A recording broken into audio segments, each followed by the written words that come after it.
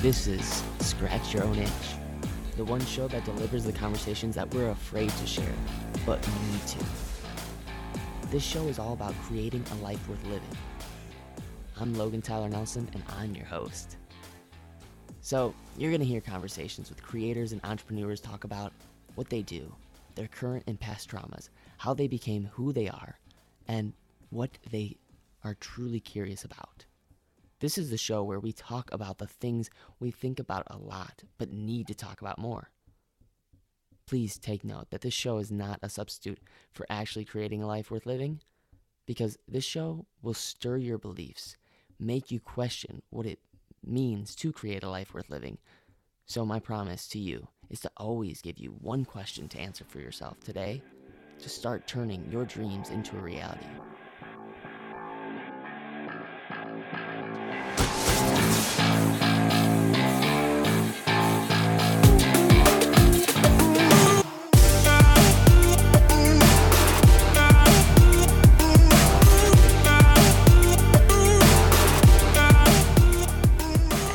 Ladies and gents, thank you so much for listening to Scratch Your Own Itch. I really cannot appreciate you more because honestly, I know you can be listening to so many other podcasts or an audiobook or music, but you came in because you saw either some awesome clickbait title that I did with this podcast, or you maybe are tuning in because you know Rob personally, my guest.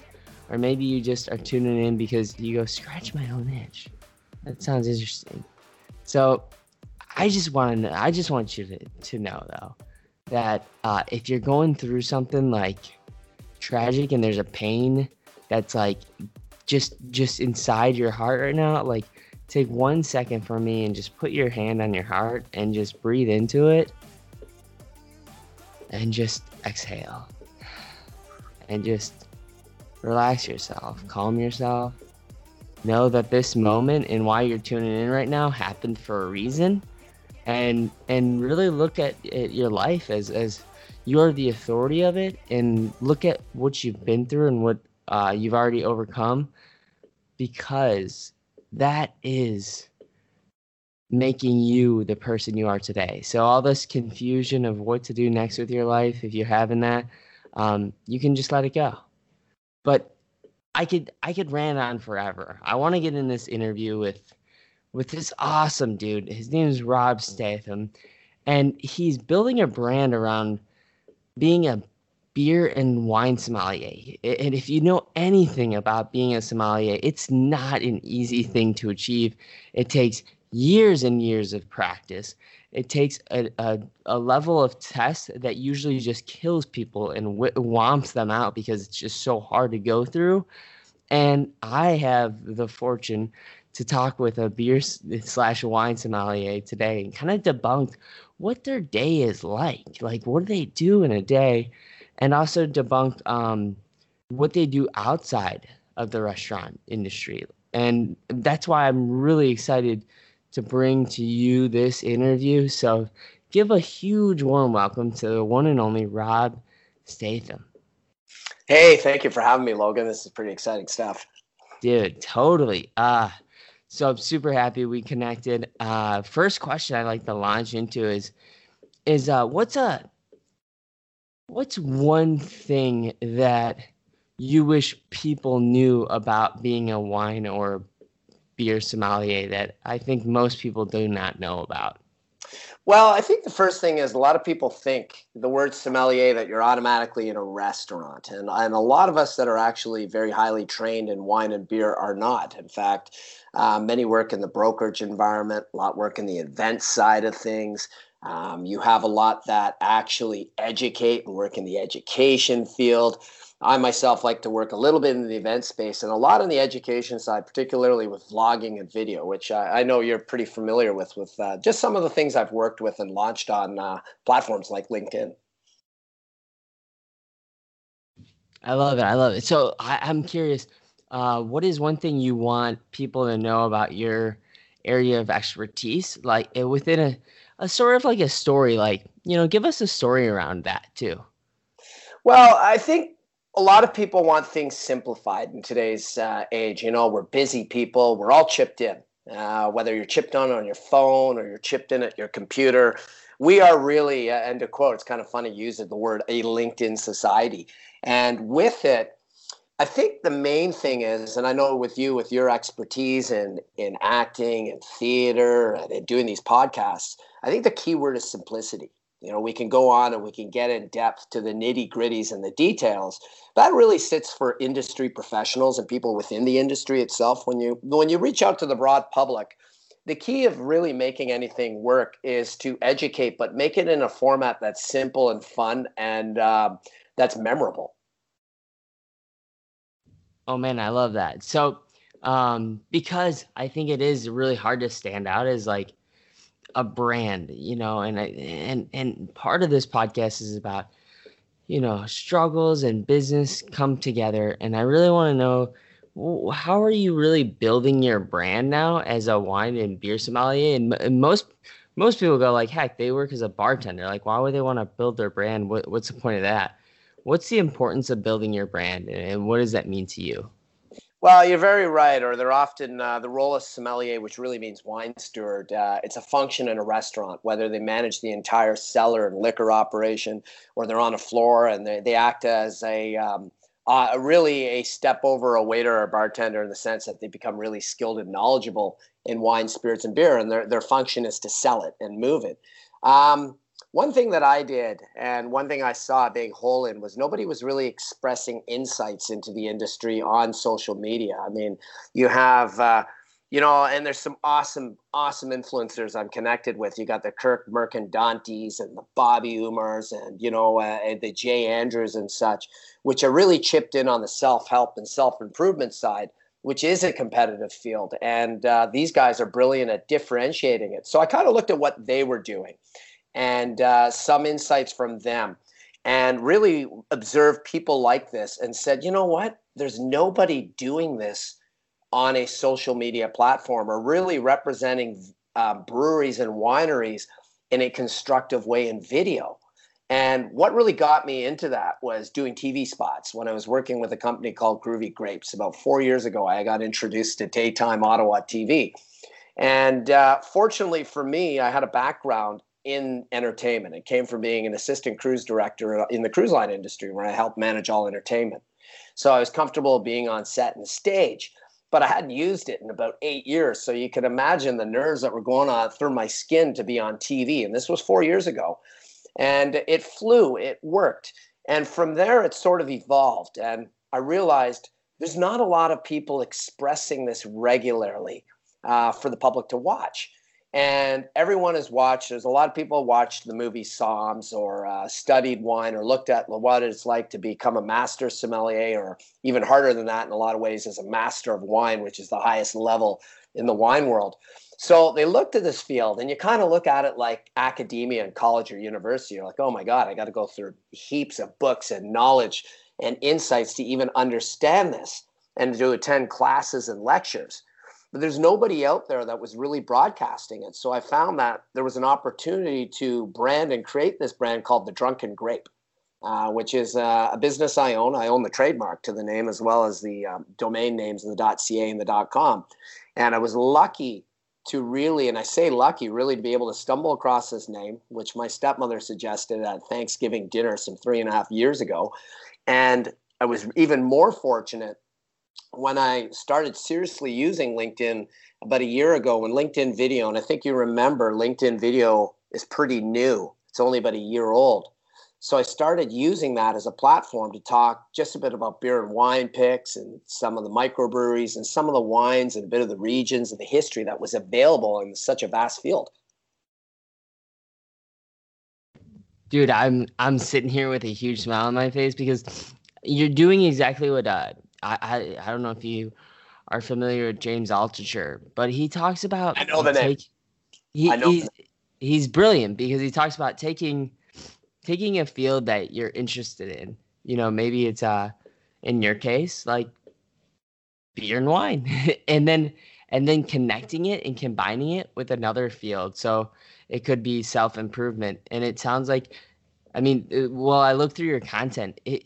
I usually learn something about wine, but I also feel like a better person after I learn about it because after, digesting your content, it's like self-improvement meets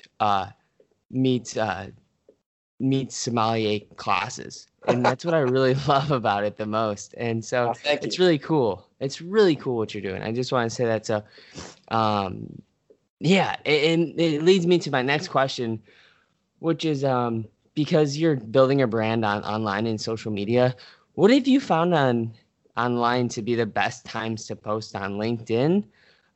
In even though you're in Canada right now. Well, I find either you hit early morning or early afternoon. And the reason for that is if you hit early morning, and, I'm not the biggest morning person, so sometimes it's pretty tough for me to do that. But Brian Schulman, for instance, loves to get up at like 5:30, 6 in the morning. And I know I've met Brian. He's been up here for the very first inaugural, it wasn't a LinkedIn local, LinkedIn Unplugged. Jay Andrews and his wife, Louise H. Reed, which have done a great job on themselves on LinkedIn and in social media, building a network and building a brand, launched this. So Brian came up and we talked about that because that was a key question. And he likes to launch it in the morning, whereas some people like to launch their things mid-morning. It could be around 10 a.m. He likes to start early. So, I mean, he may even put it up at 6 a.m. or 7 a.m. so the early birds watch it. Because when you think about it, the decision makers and some of the key people in the business world love to come in early before the staff. And they're in their office an hour and a half or two, and that's when they're reading, or that's when they're carousing social media or carousing marketing sites or thinking about how to extend and build their brand further. And they come across and stumble across and watch these videos, and they have time to view them. The other thing is mid-morning when people are sort of active and they're, taking 5 minutes at 10 a.m. with a smoke or coffee break or whatever it may be. And they turn on their phone when they're outside with a cup of coffee in their hand. And they go, hey, let's check out what's going on Facebook or Instagram or LinkedIn. The other one's early afternoon. I always found that somewhere around 1 to 3 p.m. tends to be a good hot time to do it. Anytime after that seems to be hard, particularly in the LinkedIn platform. Now, I know on Instagram it varies a little bit. You could probably post things a bit later than that into early evening when there's high activity. So it depends on what platform you're working with and what your goals are. I know for mine, in the field I'm in, and for my age category, because I'm Generation X, I'm just a bit ahead of you guys, but it's just LinkedIn tends to work really well because you got more serious-minded business professionals and people who really want to make a difference, and you can really learn about them and see who they are. And there's a magic to that as well. But early morning, mid-morning, early afternoon seem to be 3 strong points, depending on what you're trying to move and message you're trying to convey as far as posting things on social media. Dude, that's a huge insight. I think a lot of people that are listening to this now have found me through LinkedIn. And so I think that gives a real great insight of, hey, you guys, try these times to post if you're not having great visibility. Numbers don't mean everything. I want to tell everyone that right now. Like, it's really discussion within the comments that is my personal measurement of a quality post. But yeah, I mean, you can have 500 likes and 200 comments, but the comments could kind of be meaningless. You could have 30 likes and a whole comment. All of a sudden, there's like 50 comments that are insightful and people are really getting engaged, and you can start to see the community communicating with each other. And that's that's when you really realize you're having more of an impact, because these people become devoted. And like, again, I've listened to Kurt talk and Bobby and Brian and Jay and Mark Steele reaching out to some of these Mark Metry with his awesome podcast Humans 2.0. When they talk about these things, they talk about it's always much better to have a small dedicated following than it is to have a massive following that doesn't really pay attention to you.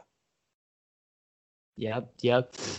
Shout out to Mark Metry, but shout out to Kevin Kelly, who wrote a great post about this. 1,000 True Fans is a great post, and it really, really tackles down why all you need is 1,000 true fans to live off of some sort of thing that you're doing, either with art, in your case with beer and wine. But I want to go into and switch gears a little bit. Sure. A lot of people, they do listen to this podcast because they know me for my vulnerability. They know that I just I don't like to really clown around and tell people how great life is. I'm willing to be open about how things are going Sure. in my life and stuff. You're Is real. there, thank you, man. Is there maybe a struggle that you went through, either with depression or maybe suicidal thoughts, or maybe eating disorder, anything that's really hard to share that makes someone just feel less alone by sharing so? Well, I never went through any of those, fortunately. I was always a pretty stable guy, and I'm blessed for that. I mean, I have friends who fight depression, who fought depression. For me, the big battle was growing up. And I was a small, kind of nerdy, unathletic kid before I turned into this athlete. And it was really weird. I have a twin sister, and at the time, she was the athlete as when we were children. And she has a rare condition they thought was linked to muscular dystrophy. My sister, from 13 on, her shoulders frayed and she couldn't lift her arms over her head anymore. And here I was, this puny kid that was bullied, and I faced bullying into my early teen years. And at that time, it's almost like in this weird thing of being twins, I kind of absorbed what she lost. I got much broader shoulders. I shot up in height. I turned muscular. I got strong. And I had to overcome not only bullying, which I overcame pretty quickly because you grew size. And then, I started to do judo competitively, and that changed a lot of things too. That was a big game changer because I also became calmer and less resentful. But it was the years of mental scars that go along with any kind of damage like that you have to learn to overcome and just step aside and realize that in a lot of cases, it's not our fault. In a lot of cases, it could be circumstantial. It could be health issues you're born with. It could be a mental condition you're born with, or you were just born into a hostile environment. Fortunately, I wasn't. My parents were good people. But you really don't know. And Logan, I really appreciate your realism because you do expose the truth. Like, you do talk about the good, the bad, the happy, the ugly, and everything in between. And really, people need to know that it's just not all a bed of roses out there too. That all of us, behind the mask or persona that we've portrayed, have had demons and issues we've all had to fight and defeat. Oh man, yeah, it's so true. That's why I do it. That's exactly why. And it just the truth sets you free. That's what it comes down to. And I It really, does. man, It does.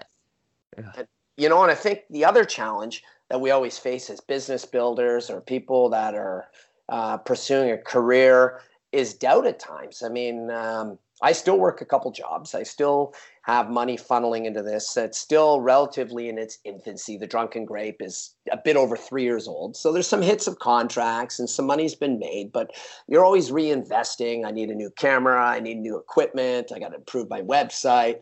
I need to attend these things. I need to take more wine or beer courses to get further educated, or I need to learn more about whiskey or liquor now. And in my case, in my industry, and I mean, it's, as anybody puts it, it's, if you love what you do, it's a pleasant grind. If you hate what you do, then it's hell, because it's always a grind anyway.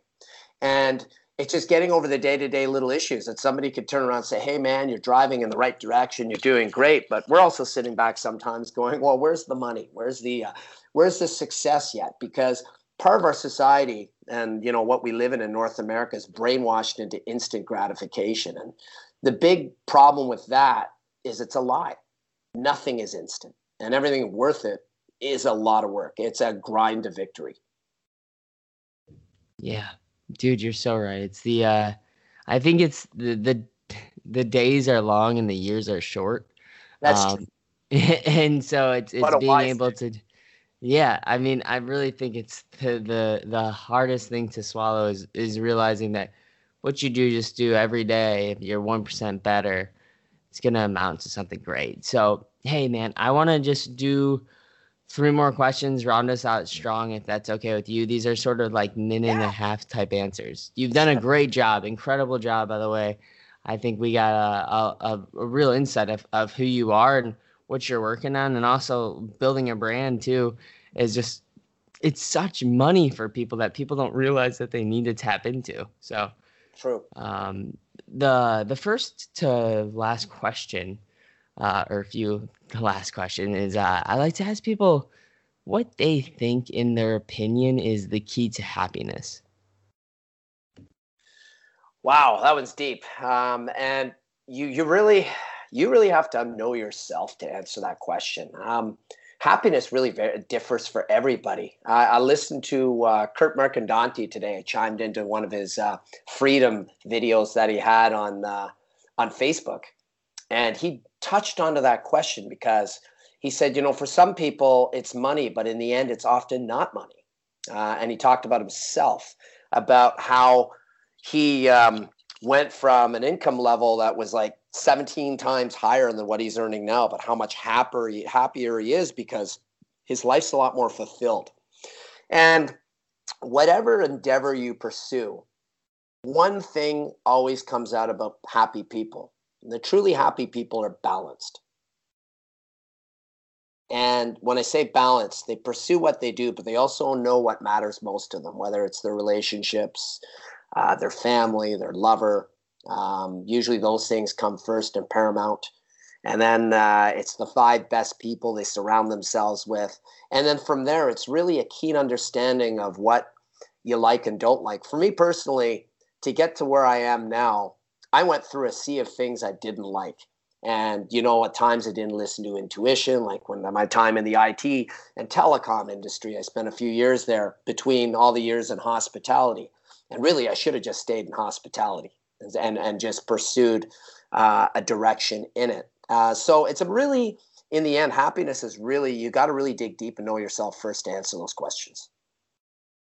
Oh man, you answered that so well. I love it. Oh man. I got a question specifically for a beer and wine sommelier. Sure. What was your favorite book reading for learning how to use your memory and how to, because I know that wine and beer sommeliers have excellent memories, right? So what was like a book or some sort of like technique that you use to memorize all these different drinks and whatnot? It's funny because I'm right now in the last year, I've been taking various stages of courses of 3-minute French. So you study French for 3 minutes every day, and it's this oral course. For me, it's sort of tied into that. And what drove me into taking that course, and it's working out quite well for me and improving my French language skills, is I find I'm most driven in 15 to 20-minute spurts. So if I want to read, do it when you're passionate. Read it in 15 to 20-minute spurts, but just don't skim over it. Even if it takes you 15 minutes to read one page or to reread one paragraph, to really, something that's really key in a document, to understand it. It's been a very, very powerful learning tool for me. Humans, I like to multitask. I'm a bit of a hyper individual. I probably suffer from a little bit of ADHD or, attention deficit disorder. Never been diagnosed, but I'm pretty sure I'm on the fringe of it. And for me, it's the bits and pieces. So it's always wise to schedule out a bit of time. Sometimes I can sit down and focus on things for an hour straight, just reading, or 2 hours getting into the nitty gritties. But in the world of wine and beer, where the reading often is pretty technical and it's not as exciting as you think, it's a lot more exciting to drink it and, share the knowledge of it. But when you get into the details of it, you start talking about geology, subsoil sets, soil types, how climate change is affecting the vineyard. You get into different methods of vinification, what styles of barrels are used to age things. And the same thing with beer. What type of hops do you boil in the hops? Do you dry hop it? What kind of malting or the malts are you integrating to create a beer style? What's the end result? Some of this information is really technical. And I find with anything that's technical, you're best to do it in short spurts, but short, very concentrated spurts, because you really remember it. Dude, yep. You're so right. Studying acting. I'd have to memorize entire plays, and you can't memorize that all in one day. You gotta take small bites, Yeah, So, it's my judo instructor used to have a great saying. He said, you have to crawl before you can walk. You have to walk before you can run. And the other one he used to say is, how do you eat an elephant? And I said, I don't know. That'd be hard to eat. And he used to laugh and he said, no, you eat it one bite at a time. yep, so true, man. That is money. All right, let's round us out with. I lied. I want to do 2 more questions. Go ahead. First bud. place is where is a place, just one place you want to send people to if they want to learn more about Rob Statham? You know what? Follow me on LinkedIn. because Cool.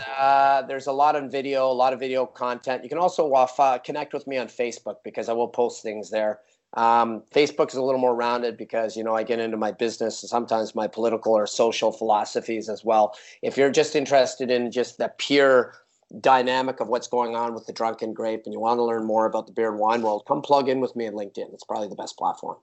Nice. Yeah. And I will make it super simple, easy peasy, folks, for you to just do a click of the finger or a click of the mouse, and you can be directed over to LinkedIn and see Rob's profile and chat with him. And hey, if you found him through this podcast, like, mention that. That would be awesome. And I know for a fact he would be very open to discuss a potential virtual coffee or something like that. I mean, he's super responsive. So the guy is just he's on there and he won't let you down. The last question I like to ask, just because I really fear for people taking this podcast and listening to it as just sort of like self-improvement entertainment, or maybe they're like, oh yeah, I got my podcast in and I feel like I did something, but really, did you do anything? And the answer is no. And so I like to give a little bit of homework by asking you to give that homework to somebody. It could be something to dealing with maybe a self-inquisitive question, maybe something that you heard one day and you're like, wow, that really makes sense. Or maybe that you do something within your routine or habits that really makes you a better person. So what is that? It's funny that you bring that up because recently Bobby Umer challenged me to do the 12 Days of Gratitude Challenge of videos. And you can do them at any point in time. But every day I learned this actually from reading the book The Secret, of all things, almost a decade ago. And it's to express daily gratitude. I mean, we're just fortunate that we live in awesome countries in Canada and the US. I mean, we could be in a place where, we worry about, oh man, I may have lost a job. I got to go get a new one. Or hell, that business contract didn't come through. I'm going to have to borrow some money to pay, your rent or your mortgage for the month, but you still have a roof on your head and you still have food in your stomach and we still have warm clothes to wear and clean clothes. Gratitude is just fundamental. Just be grateful for all the blessings you do have, because if you're grateful for the blessings you do have, many more blessings come rolling along, and they come along unexpectedly and pleasantly surprisingly. Man, I don't think we could round this out any better. I know for a fact. Gratitude. I started that, I think, 3.5 weeks after my suicide attempt. And I know for a fact it helped me so much with clearing out the muck that was going inside my brain and the muck that's currently going through my brain, losing a job recently, and so it's like, yeah, I mean, that's tough. That's one of the worst things. That's next to being told somebody, the trauma of losing a job can be as bad as losing a loved one. So, much blessings and love to you, Logan. You're a strong man to come through and admit that, and to really overcome that kind of depressive forces and to continue fighting that battle. Thank you, my man. Well, hey, Rob, this has been amazing, dude. So happy we took time and made this recording finally. I know this won't be our last talk, but I think we've let our listeners really tune in, and also, honestly, like, just seriously, try the gratitude thing out. It'll help you out so much, and just start small. And I hate to give people advice. I think it's really important to do it in the way that you like to do it. Maybe record it on your phone, or maybe if you're not a writer, record on your phone. Maybe just make a habit of doing it 5 minutes in the morning or 5 minutes at night or some way like that. And I know Rob too. If you reach out to him, he's gonna respond. So please take the time to do that. So until then, Rob, thanks again for coming on the show. Logan, loved it. Thank you very much. God bless you, brother. Much love.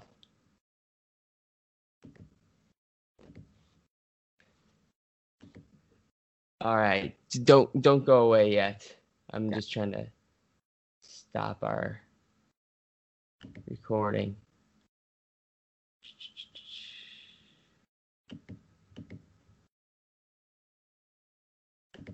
There'll be girls across the nation that'll eat this up. Babe, I know that it's your soul, but could you bottle it up?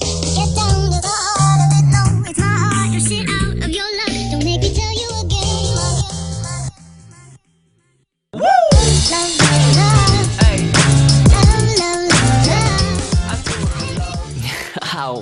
go.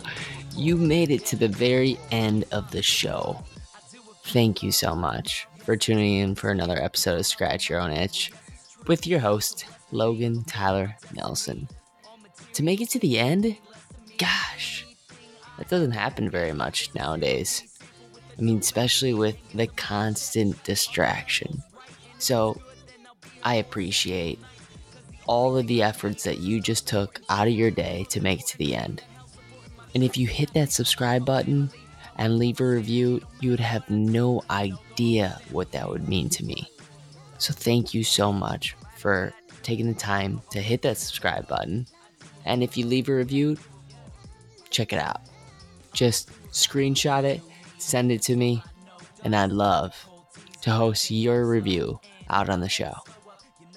But don't ever forget, like I say, you matter and you're enough. Love is the main reason for how all this happened. Love for all my fans, love for all the shows. Got love for all my memories, no matter where I go. Even if I'm out to nothing, I know there's always something. It's not a fitness test, but it'll always